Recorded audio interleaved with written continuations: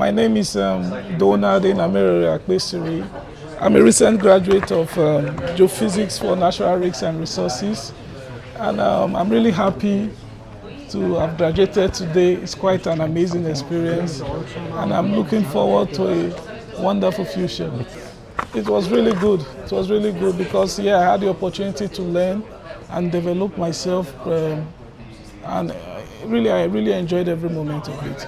I worked on the characterization of salt marshy subsoil in the Venice Lagoon using electromagnetic induction method. My name is Abdullah, and I'm also a recent graduate of Master of Geophysics in Natural Risks and Resources.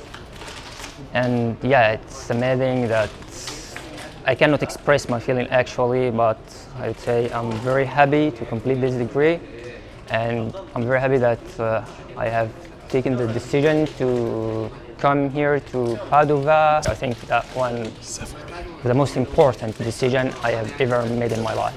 This was about, so we're trying to find a way to have an optimum survey design for geothermal exploration. So we have a comparison between 2D seismic and 3D seismic, and we try to figure out what we can expect from both 2D and 3D seismic.